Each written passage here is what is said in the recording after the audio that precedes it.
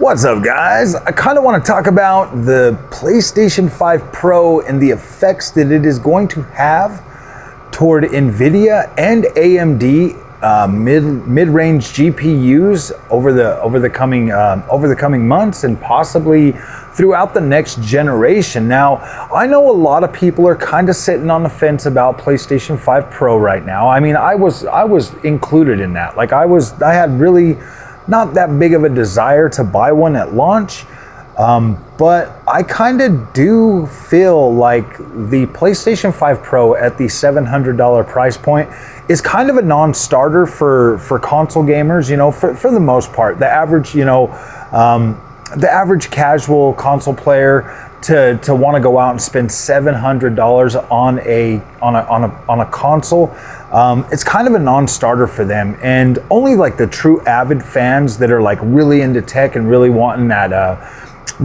like a piece of hardware that's really gonna, you know, look good on their LG C2 or their expensive 4K TV that they got in the living room. They got it all set up and they're really proud of that thing. And you know, I get those people that are actively like, yeah, they just want better. And you know, PlayStation or Xbox could put out a new console every 4 years and people would still buy these. These hardcore fans would still buy these.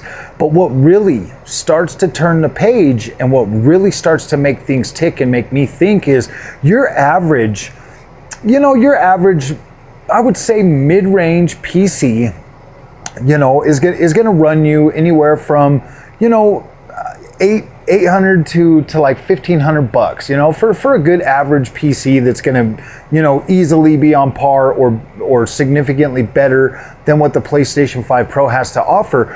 But you know, you hear the argument all the time about simplicity this and you know, optimization that. And you know, the reason why I think that this is kind of going to be a big problem for both Nvidia and AMD in their mid-range segment is the fact that like people are just sick and tired of 70 series cards being priced at $600, $700, $800, or you know, like people just not caring about AMD like they do. I mean, I didn't really get it at first, but I kind of get it now. I see the allure to want to go out and buy an Nvidia GPU. Like I understand it, you know, the best is the best, you know, and people look at that and they don't even listen to reason at all anymore. It's one of those things where it's like, there's like so many things that drive and push people to buying Nvidia. You got the people that work in the retail stores selling this stuff being like, oh man, you should never buy AMD, you just need Nvidia. And don't tell me they don't. I've been to Best Buy a lot of times when I'm picking up my AMD cards and they're like, oh man, you getting an AMD? I mean, those are, and they would be like, yeah man, you should have went with Nvidia. Or you know, like, or I'd be buying an Nvidia card when I was buying like the 4070 or the 4070 Super or the 4080 Super. They're like, yeah man, you got one of them. And like when I would tell them, I was like, yeah dude, I got an AMD build at home and stuff too. They'd be like, oh man, well it's just weird, you know, how like everybody is like pre-programmed to just like Nvidia is the best. Even if you're a console gamer and you're sitting there on your PlayStation or your Xbox, you're not ever thinking about AMD, like you're thinking about Nvidia. And when you're seeing the prices of what Nvidia has to offer, you're instantly like, oh man, that's too expensive, that's too expensive. And I get it, like there's just so much, like it's such a double-edged sword when it comes to Nvidia. It's like everybody wants them and everybody thinks that they're the best, but at the same time, everybody talks themselves out of it because getting the PC is just too expensive. Well, the PlayStation 5 Pro kind of fills that gap. And the fact that PlayStation is able to bring AI upscaling to a freaking console for $700, that's gotta like make Nvidia and AMD kind of be like, I can't believe AMD would even allow that at a reasonable price. Because if you think about it, you know, say this thing really does perform on par with your 7800 XT. 7800 XT is an absolute beast. I freaking love that card. There's a lot of games that card will easily run native 4K 60 frames a second and above, 60 FPS plus. Like it will absolutely run that at ultra settings on some of those games. I mean, like you can literally push like 4K 100 plus frames native on Call of Duty and stuff on a 7800 XT. And so when you're looking at something like that, and then you get that type of a power, you know, obviously it's a little bit different because of the AI upscaling and all of that stuff. If PlayStation was to allow for unlocked frame rates and all of that stuff and just let, you know, like the developers just put it on there, they optimize it all good, and then they just unlock that frame rate. They make sure they can hit the 60, but then just unlock it past that. You know, if you've got like a VRR display or something like that, they just unlock it past that. You're essentially getting like the optimized settings for that game, and then being able to just shoot past what it is, because that's like one of the things that like PC gaming is all about, is just that open, you know, free to do whatever you want and play your games however you want.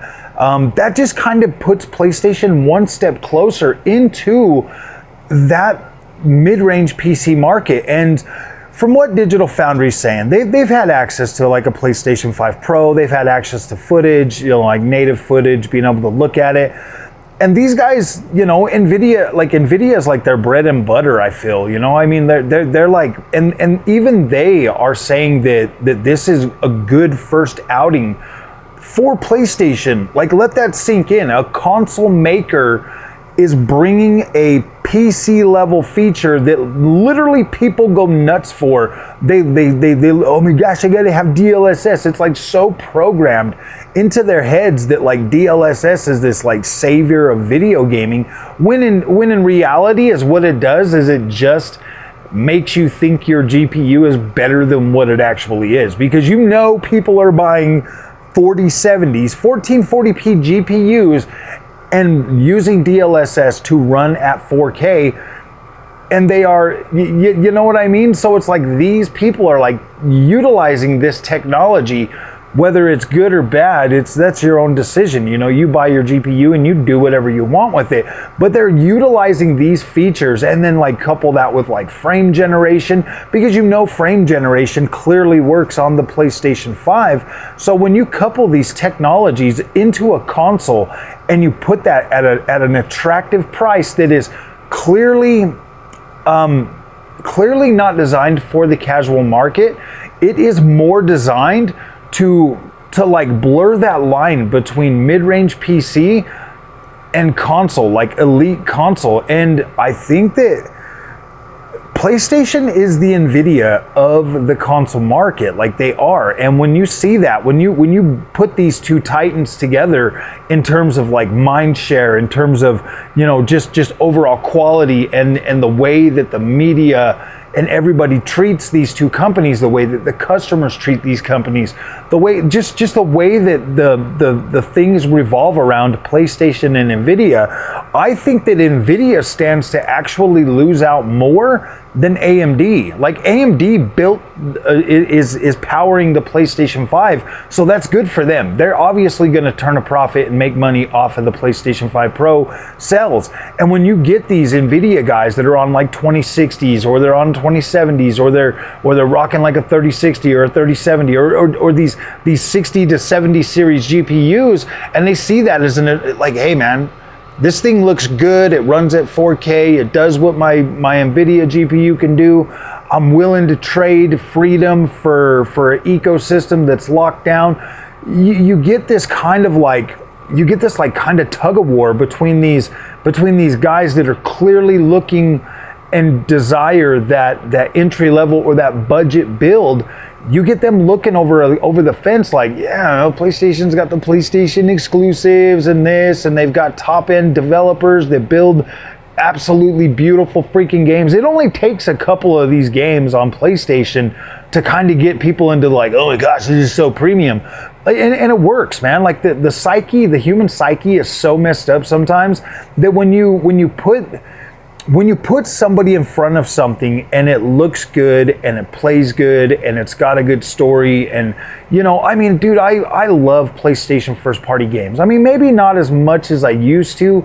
They used to make some really good bangers, but now it's like kind of like the gameplay's getting better, but the story quality has kind of fallen off, and you know, they're switching out, you know, like you know, they're getting rid of like the masculine men in PlayStation first party games. They're bringing in like the women and all of that stuff, and they're really just, you know, kind of moving away from what made PlayStation great. But at the same time, PlayStation is still an attractive brand because it has that mind share. And you know, when you get that and you put that together and you look at the ecosystem, being able to get like, you know, like play like some of like the, you know, like Assetto Corsa Competizione on a PS5, you know, versus and you still got access to like Gran Turismo 7, or you've got like, you know, Horizons and your God of War and all of these, you know, Uncharted and all of these games that you can still buy and play on the PlayStation platform.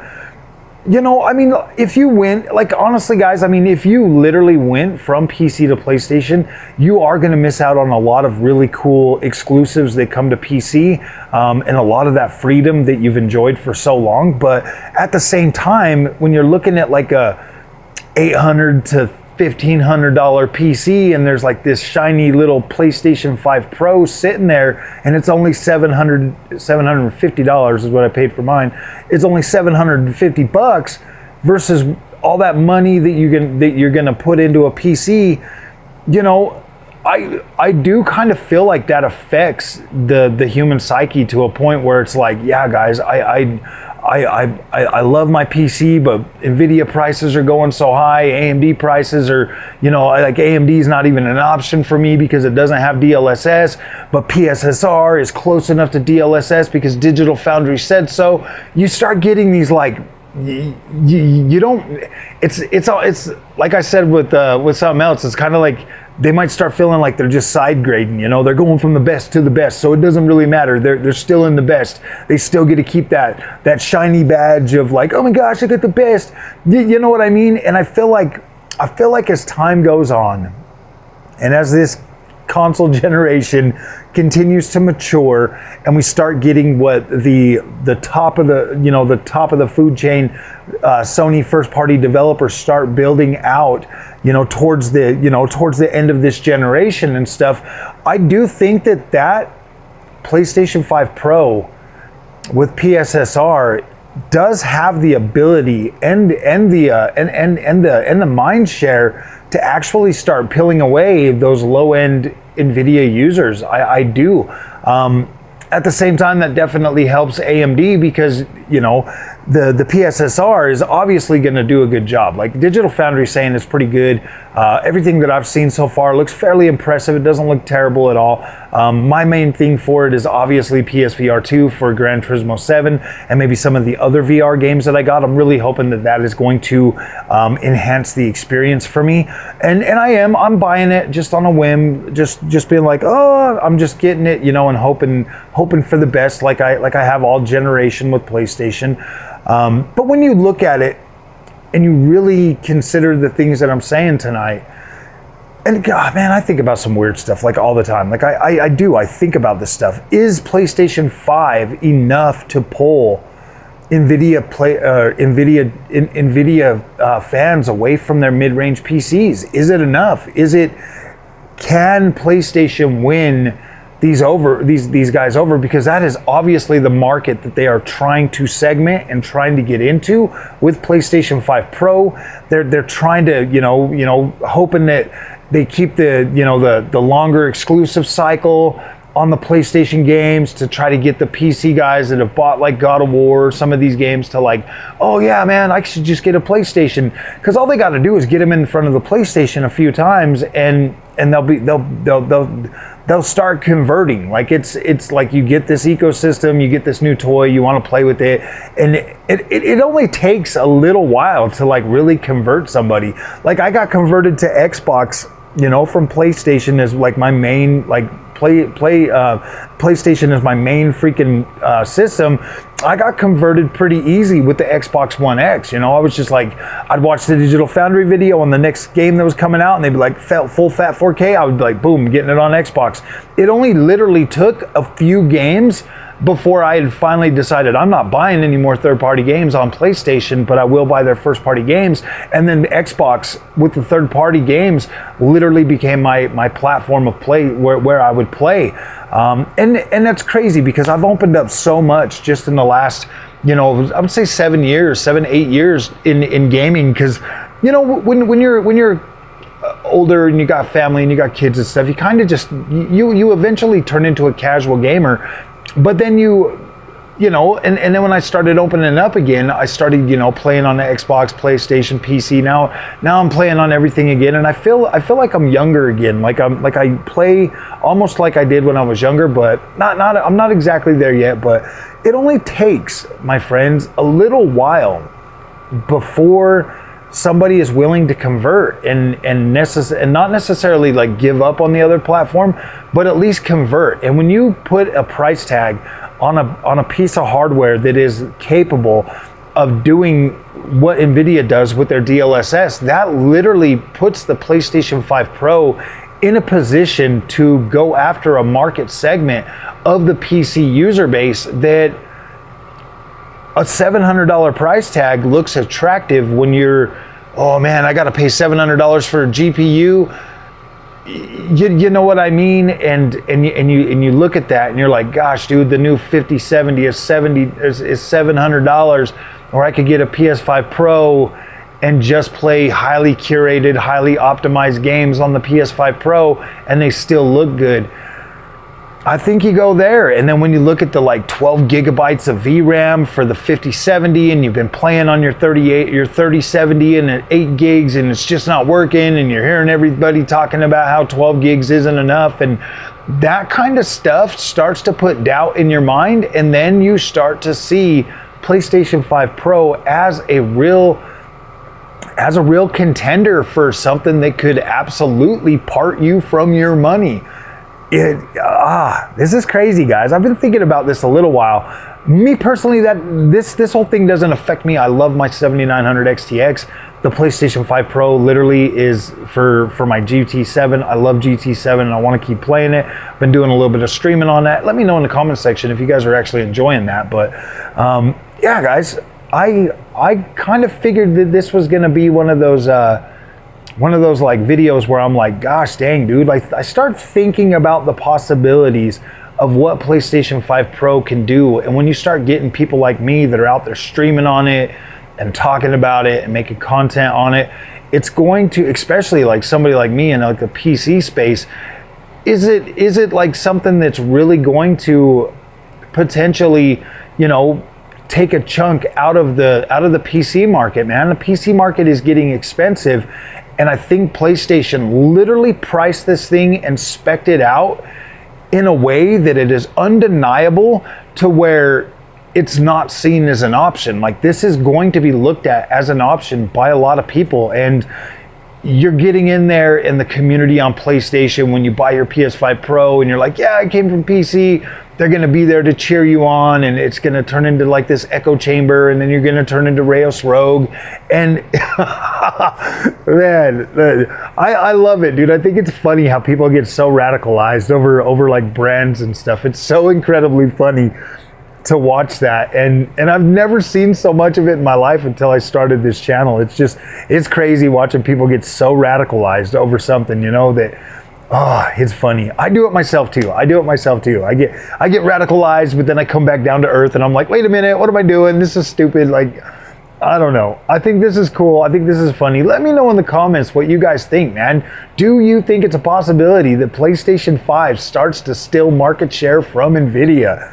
This is interesting, guys. All right, guys, we'll see you in the next one. Thanks so much for watching. Have a good night. I'll see you guys again tomorrow.